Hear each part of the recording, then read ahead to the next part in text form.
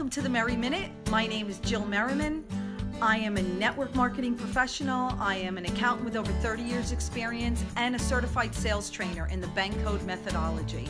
So what I thought I'd do to help all you small business owners out there is to do a short video series, 1-minute video series, because I know we're all busy trying to grow our businesses and keep track of it all. But we like these tips, at least I do.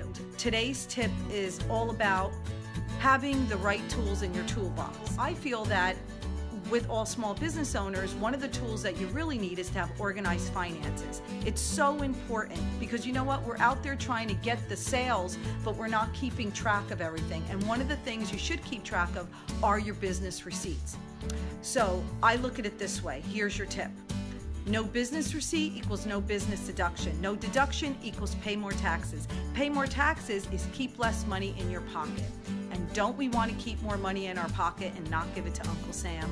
So try to keep a log of your business receipts. You could go on my website and check out some tips that I have, www.jillmerriman.com. Until next time, have a great day.